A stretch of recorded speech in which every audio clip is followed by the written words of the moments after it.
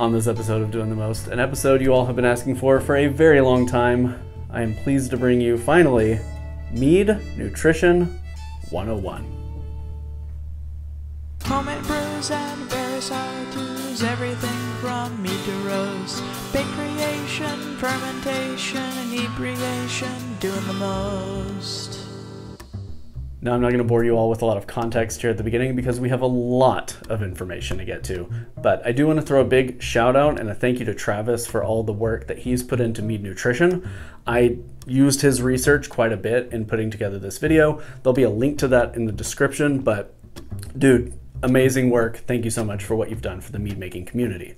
Also, a big thank you to r/mead and the wiki there and all the folks who contributed to it. It was also a part of my research for this, as well as thank you to everyone else on all the forums and blogs and places that I found bits and pieces to kind of put all of this together. Y'all are awesome. Keep making great mead. Now, let's talk mead nutrition. Oh. To understand mead nutrition, you need a grade school understanding on YAN, ppm, and Brix. As long as you have just the smallest bit of context for these things, the rest of this will make some sense. So, what is YAN? YAN is an acronym for yeast assimilable nitrogen. This refers to nitrogen in a must that yeast can use to metabolize sugars into alcohols. Just having nitrogen in there doesn't really help. It has to be assimilable by the yeast. This means that on the molecular level, it has to be in a form that the yeast can grab onto and consume. Nitrogen! There are what are considered to be, by scientific language, to be organic sources, those derived from living matter, and inorganic sources, those created from other molecules. For example, DAP, or diammonium phosphate, is made from a reaction of phosphoric acid with ammonia, the result of which is a nitrogen source that is granulated for use in winemaking. But because it's not derived from living matter, scientifically, it's not considered to be organic. So what's ppm? ppm stands for parts per million. And it's exactly what it sounds like. In a rudimentary sense, if you've got a tank of water that weighs 1,000,000 pounds, and you toss in a fish that weighs 1 pound, your tank has 1 part per million of fish. In the context of water, when we talk about ppm, we're talking about milligrams per liter. So, for example, 1 milliliter of water weighs 1 gram. This means water's specific gravity is 1.000. So for those Americans like me who don't typically use the metric system, 1 milligram is 0.001 grams. So if there's 1 milligram of something in 1 liter of water, then there is 1 part per million of that substance in that water. Again, back to our fish analogy. So, what is Brix and what does any of this have to do with Brix? Brix is measured as degrees Brix, and this is the sugar content of an aqueous solution. So 1 degree Brix is 1 gram of sugar, like sucrose, in 100 grams of solution, and that represents the strength of the solution as a percentage by mass. Sounds like a lot, doesn't it? But just remember that Brix, like gravity, is one way to measure the sugar in your mead must. Knowing the ppm of YAN needed for your mead to have a smooth and problem-free fermentation requires knowing the potential ABV you're trying to get to and the nitrogen requirements of the yeast you're working with. According to Scott Lab's 2020 winemaking handbook, they have the following advice on nutrifying your must, and I'll just put it up here on the screen. So, for example, a low nitrogen requiring yeast needs 7.5 ppm of YAN for every 1 degree Brix. Now again, this seems like a lot, doesn't it? Fortunately, depending on the nutrient you want to use, there are simple online calculators that will run the math for you and spit out simple instructions. So let's take a look at yeast nutrient options. Fortunately, in most areas of the world, proper forms of yeast nutrient are readily available. Some do not even require a trip to the homebrew shop. Here are the most common options used in mead making. Diammonium phosphate.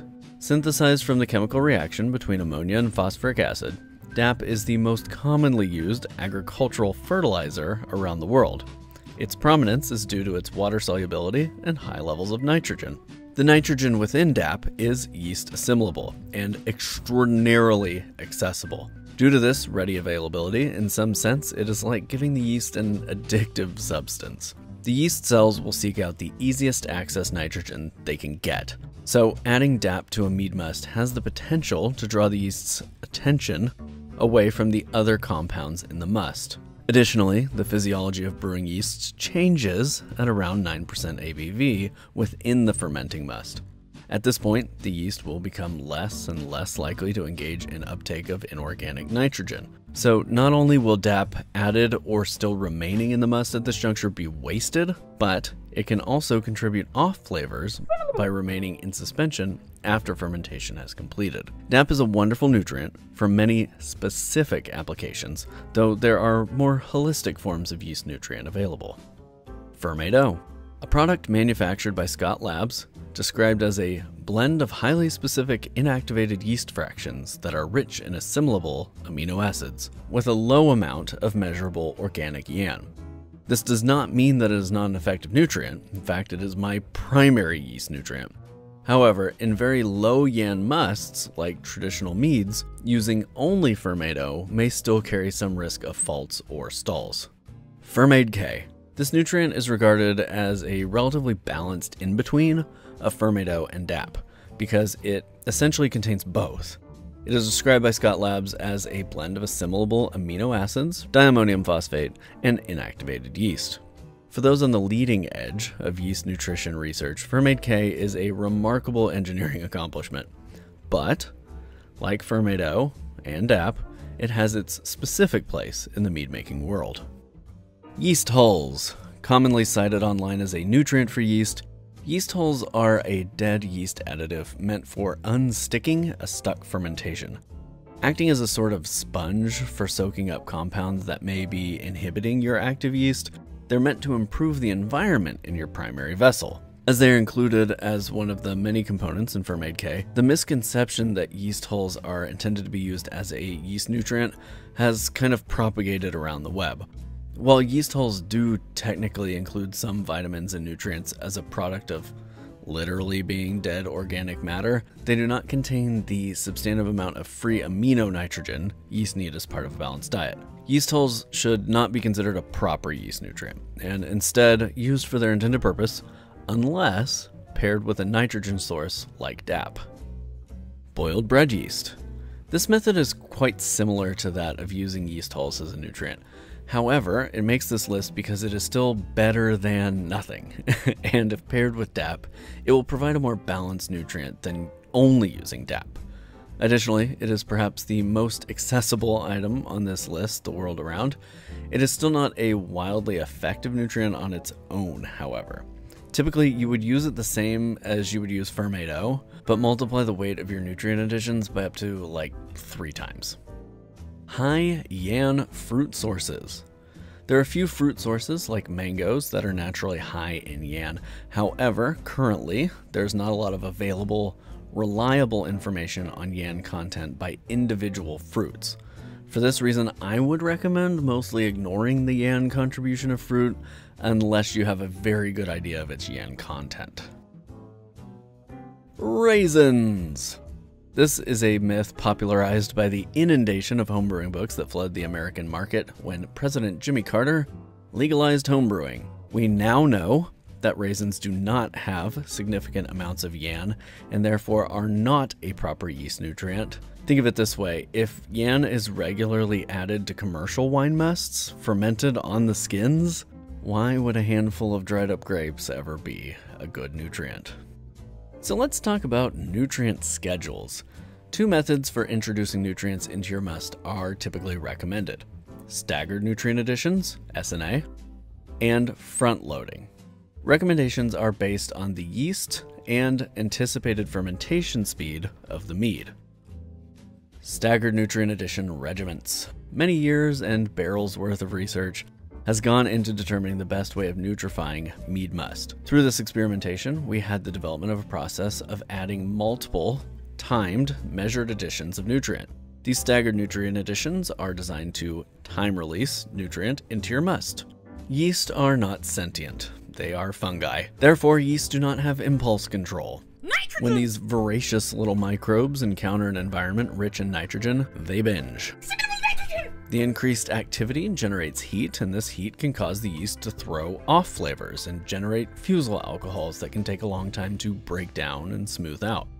Staggering our nutrient additions so that the yeast have the nutrient they need, when they need it, reduces the risk of these temperature spikes within your fermentation vessel. For higher gravity musts, like those with a potential of 9% or higher, this provides for more consistent, regulated primary fermentation. Put simply, adding nutrients to our must prevents yeast stress that causes one set of off flavors and aromas, while staggering those nutrients helps to prevent yeast stress that causes another set of off flavors and aromas. Common nutrient addition protocols include staggered nutrient additions. The classic Mead nutrient protocol, mead makers will simply calculate the amount of nutrient required for the must and divide it up as they see fit. Most commonly, this will mean 4 staggered additions of equal portions. However, some will instead opt for larger additions at the beginning of primary and step down toward the final addition. This regimen is simple, allows for a bit of whim, and is effective without overcomplicating the process. The TOSNA 2.0 and 3.0 methods. Tailored organic staggered nutrient additions are perhaps the most used nutrient schedule. The 2.0 method, later upgraded to 3.0, calculates the nutrient requirements for the homebrewer based on batch size, gravity implications, and yeast selection. TOSNA 2.0 utilizes Fermaid O, or sometimes yeast holes, to provide a boost to organic nitrogen within the must via 4 nutrient additions. Some have adapted TOSNA into TIOSNA, the I being for inorganic, which uses Fermaid K in place of Fermaid O or hulls. This regimen is available in the TOSNA 3.0 calculators. These 3.0 calculators also include some changes for handling of ale yeasts. The Blount-Elliot method. This method, which is quickly becoming favored by many modern practice mead makers, involves using Fermaid O for the first 2 nutrient additions and finishing with a combination of Fermaid K and DAP for the latter 2 nutrient additions. This method affords a more metered and holistic approach that factors in potential negative flavor contributions and legal limits for certain nutrient types. It also trends toward a more stable minimization of temperature spikes, and online calculators are available to customize this nutrient regimen to your yeast and must. And as I mentioned previously, front-loading. Some meads, particularly lower alcohol hydromels and session meads, may ferment so quickly that a staggered nutrient addition protocol could not be completed in time. For these brews, it is often valuable to instead front-load a slightly lower nutrient load all at once. Often the best choice for this is DAP, pitched in at the 24-hour mark. However, Fermaid O works well for this purpose also.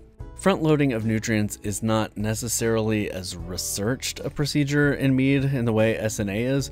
However, calculating your nutrient requirements for a sub 8% ABV mead using a nutrient calculator, adding all those addition amounts together, and reducing it to as much as 80% of the original volume can create a decent baseline for front-loading a hydromel.